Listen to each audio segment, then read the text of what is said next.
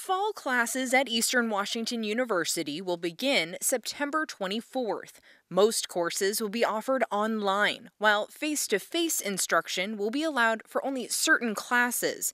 Still, some students have chosen to return to campus. We really left it up to the students. We didn't actively discourage, but we didn't actively encourage. We just said it's available if it's necessary. For those who need housing, we have housing available. Eastern normally has about 1,800 students living on its campus, but this year it's expecting to house just under 600. That's according to Vice President of Student Affairs, Robert Sodders.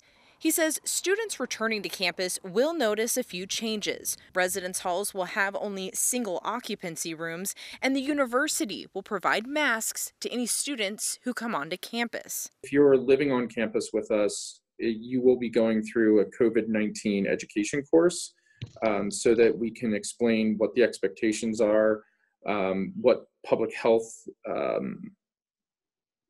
what public health expectations we have, and what you can do to keep yourself and your community safe. He says it's also identified an isolation residence hall on campus if needed. Does Eastern have a plan in place if an outbreak does occur on campus or within that college student age group? So we have a campus response team that has been working with Spokane Regional Health District, and we have a staff member who is responsible for leading contact tracing. Will the university be requiring students to test for COVID at any capacity or for any reason?